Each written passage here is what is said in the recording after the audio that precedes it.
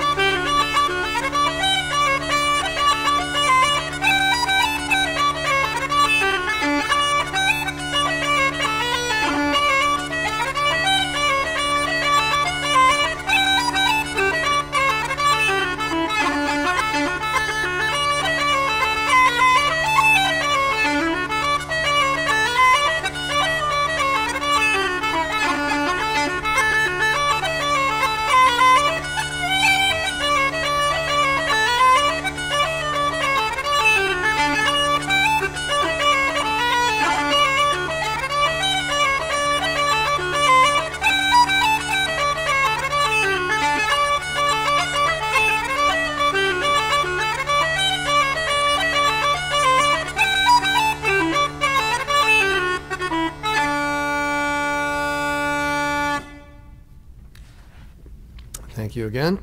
If you're just tuning in, my name is Tim Britton, and these are the uilleann pipes, Irish bagpipes. And in case you haven't figured it out already, they're pumped up with this bellows that's strapped onto my right arm and strapped to my waist, and the air goes from there across a tube into the bag here, which acts as a reservoir for all the different pipes. And there are 6 pipes in this set. 2 of them are not actually functioning at the moment, but you wouldn't miss them necessarily. There's 3 drones that are all playing octaves of the same note. And this here is called the chanter. It's got a double reed in the top of it, similar to an oboe reed. And it plays the melody and does so in 2 full octaves. Normally bagpipes are limited to 1 octave, but this has 2. And normally the whole idea of a bag on a bagpipe is there to give you the ability to get a constant sound so that you don't have to stop when you take a breath. And when you've got drones going on, of course, that is a whole other level of motivation to keep it all going. But when you have a bag, you can attach lots of different pipes to it and all have them playing at the same time. And the only problem with not being able to stop the sound is that you, or rather getting the constant sound, is that you can't stop it. And unless you have a pad on your leg, in this case, this bagpipe is unique in that regard. You can stop the end of the chanter on that and close your fingers down and get what they call staccato notes, as well as getting a constant sound if you want that.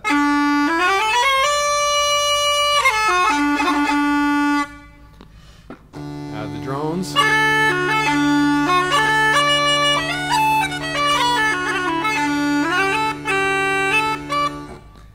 That.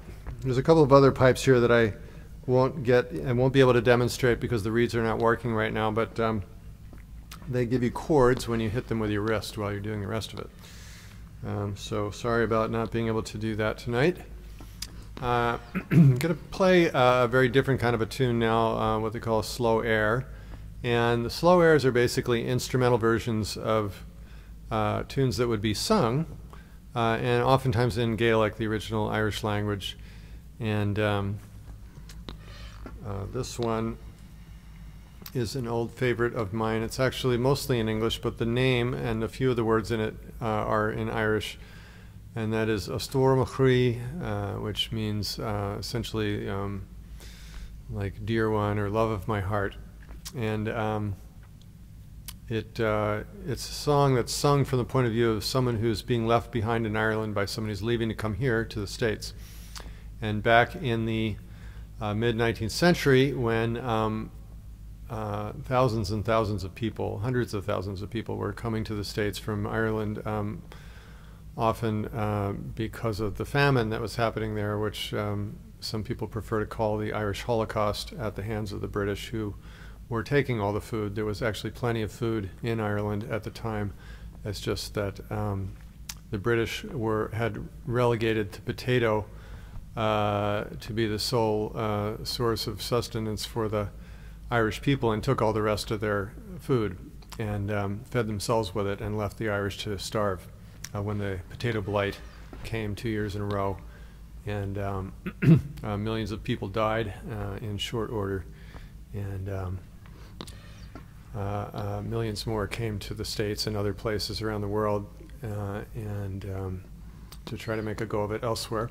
And the idea was that the stories were that there was lots of opportunity here, and there may have been, but there was also opportunity to not excel and not, there was a whole era where there were signs in the storefronts saying Irish need not apply, meaning that if you were Irish, don't bother trying to get a job there. So very rough times, and the person who's singing the song in this case is telling the person who's leaving that they may have heard stories of good things happening in the States, but they likely weren't going to be able to benefit from those, and they should hurry back home, which of course was a very long shot in itself, because most people who left never came back because they couldn't afford to. And so they would actually hold a wake for them the night before. They called them American wakes, and it was like having a funeral for your loved ones as they were leaving in the morning on the ships. So a Stormachri, and I'll probably go into something to pick it up at the end.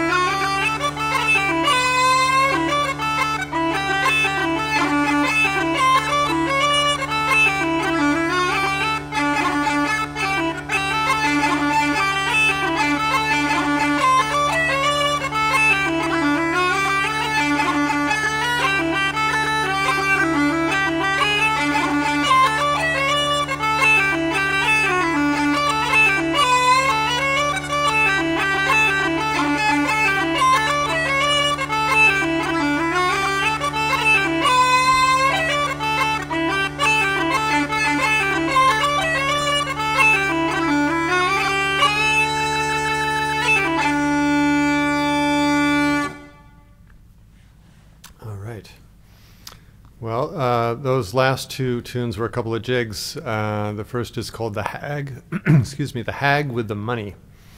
And the second one is called Old Hag in the Kiln, The Old Hag in the Kiln, like something that you'd fire pots in, clay pots. Strange titles. There's a number of tunes with that feature in their names hags, and that's a kind of a loose translation for a word called kayach, which is sort of an old wise woman. So not the best translation, but anyway. I know you all want to learn to play the pipes now, and but before you get your hopes up too far, what you actually typically start out on, if you're interested in learning the pipes, is this here. It's called a penny whistle. And thankfully, it's a lot easier to play. There are no reeds in it. And it's also a lot cheaper. They used to call them penny whistles. And of course, they used to cost a penny. That was when a penny was probably worth about 20 bucks now, which is about what they cost nowadays. So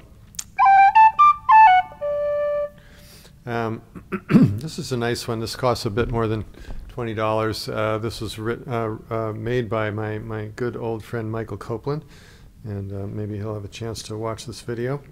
Maybe he's watching it right now. He lives outside of Philadelphia. Wonderful soul and a fantastic instrument maker and musician. So I'm going to play a little tune. I'm not sure I remember the name of this. In fact, I'm quite sure that I don't at this moment. But I'm going to play it anyway. I learned it from the playing of a great flute player, whistle player, and singer named Cahill McConnell, who's from Fermanagh, which is actually where my family is from. If you go far enough back, back to the mid-19th century. And he's a wonderful person and a fabulous musician, and this kind of tune, I always think of him not only because I learned it from him, but it kind of reminds me of him. It's got a very childlike quality to it that I like a lot.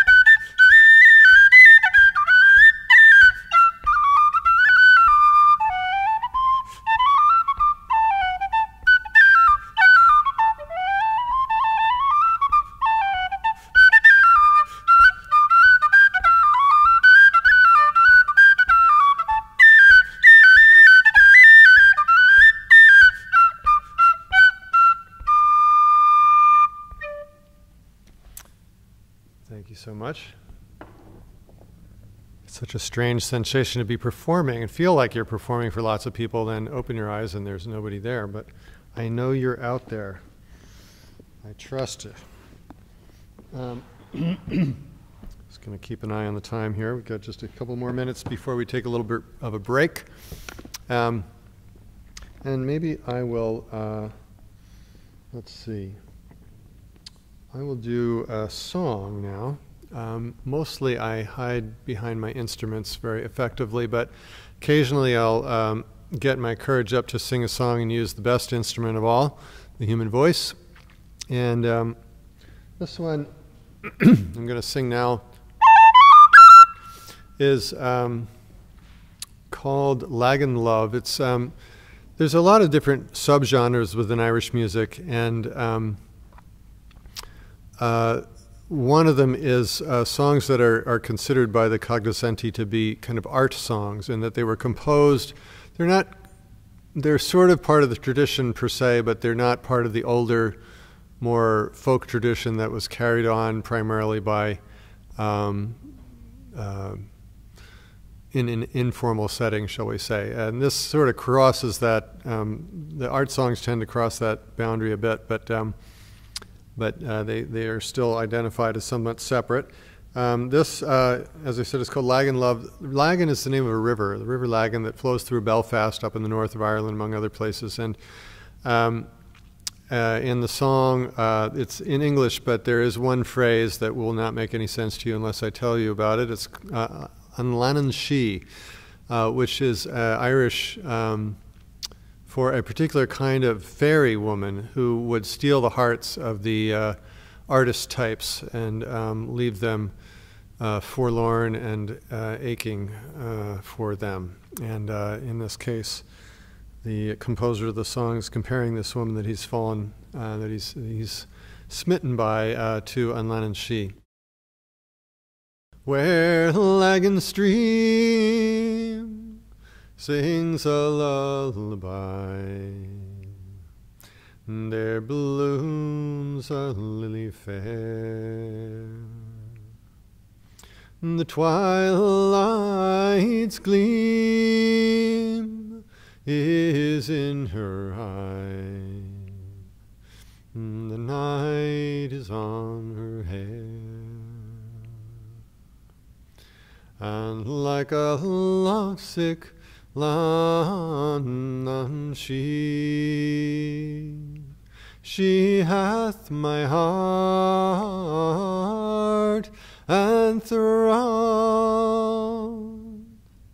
No life I own, nor liberty, for love is Lord of all.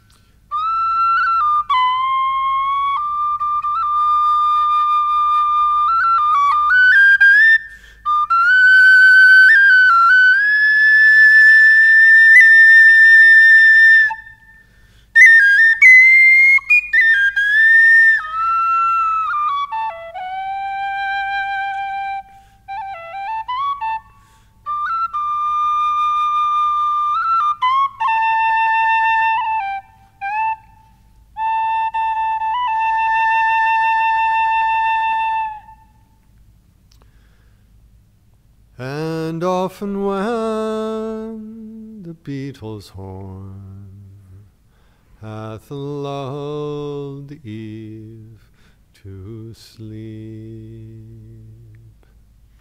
I steal unto her cabin warm, and through the door I peep. There on the cricket singing stone, she says the bog would fire, and hums in a sad lovesick. Sorry about that. And like a lovesick uilleann she saves the bogwood fire, and hums in a sad, sweet undertone, the song of heart's desire.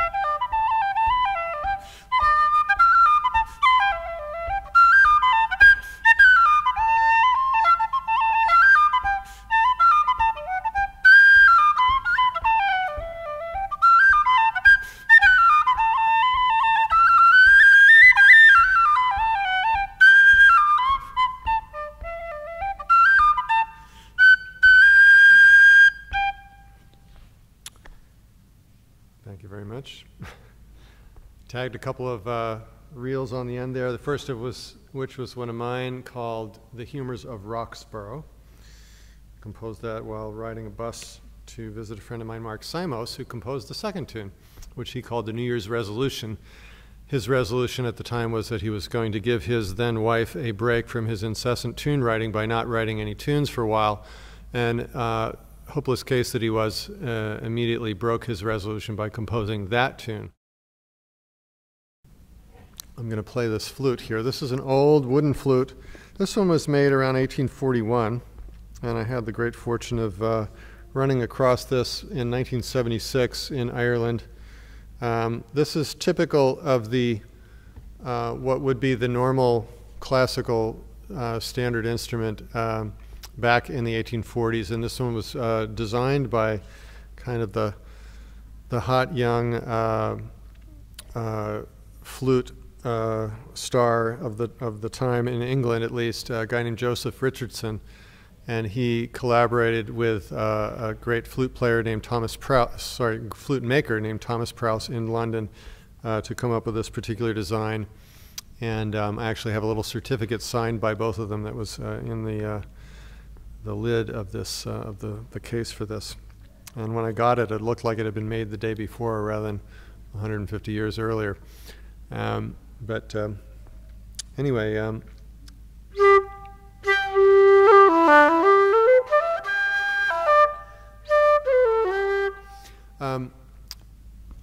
I'm probably going to play another slow air for you, and this particular one is called what is it called? I'm blanking out right now, but I'll get to it. But what I really want to say is that I'm going to dedicate this particular tune and set of tunes to a very, very old friend of mine that I've known since I was 4, I believe, or maybe 3.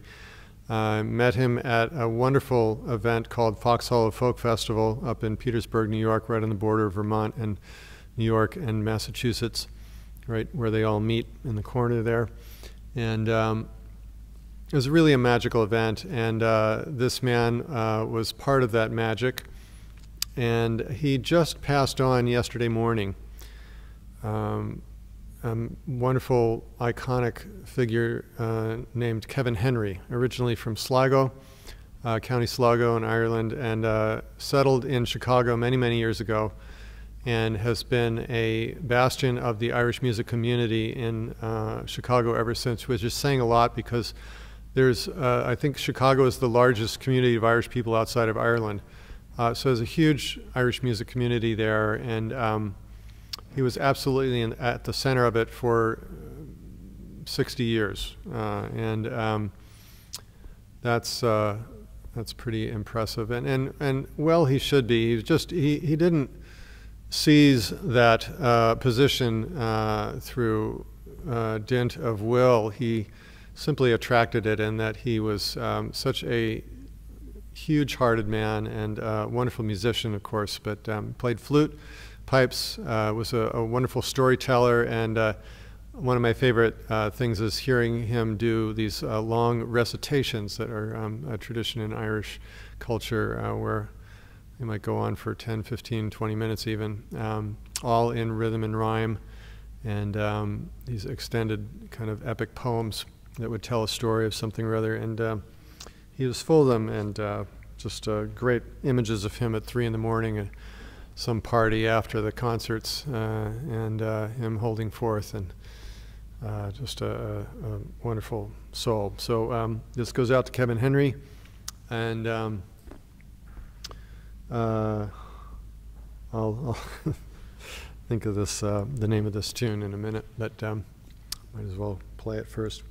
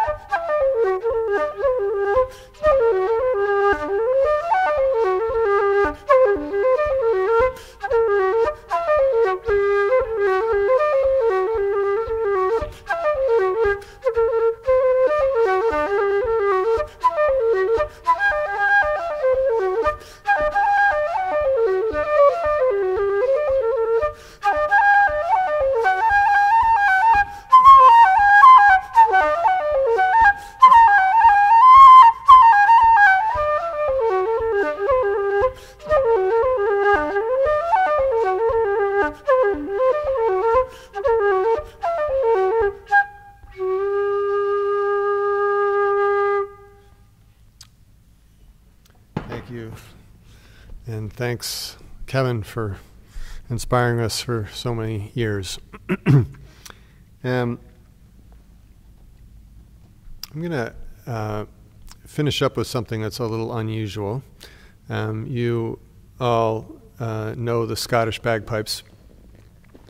Well, mostly, I would imagine, you know them in the context of people marching down the street, playing them in bands with drums, and it's all very militaristic, and that's all a wonderful thing. And ironically, that was the idea of pipe bands was all started by the British Army, and in Queen Victoria's time, she became very enamored with all things Scottish, and it became fashionable to play Scottish music and wear the kilt and the tartan and things like that. Now this is particularly ironic because it was not terribly much earlier, about 100 and some years earlier, that the Scottish bagpipes and wearing the kilt, the tartan, all that, and the language was outlawed at the point of sword and by the British. So in any case, prior to that time, the main music of the bagpipe in Scotland was something called pibrocht, which literally just means piping, which is some indication of how dominant it was in the scene as opposed to the marches that you mostly hear these days. Pibrocht is a very unusual thing. It's very slow and meditative, and it goes through starts with a very, very simple, what they call urlar, or ground melody, that really sinks very deep into the notes and the way they blend with the drones, and then goes through a series of progressively complicated variations that get more and more rhythmic and more complex in their fingerings and everything, and their embellishments. And it sort of climaxes at a certain point and then returns to that ground melody again. And I'd like to play a little bit of one.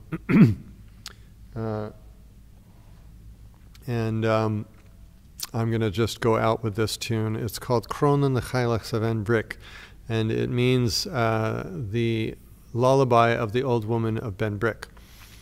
And Benbrick is a place, and the old woman of Benbrick evidently is a reference to an ancient deer goddess.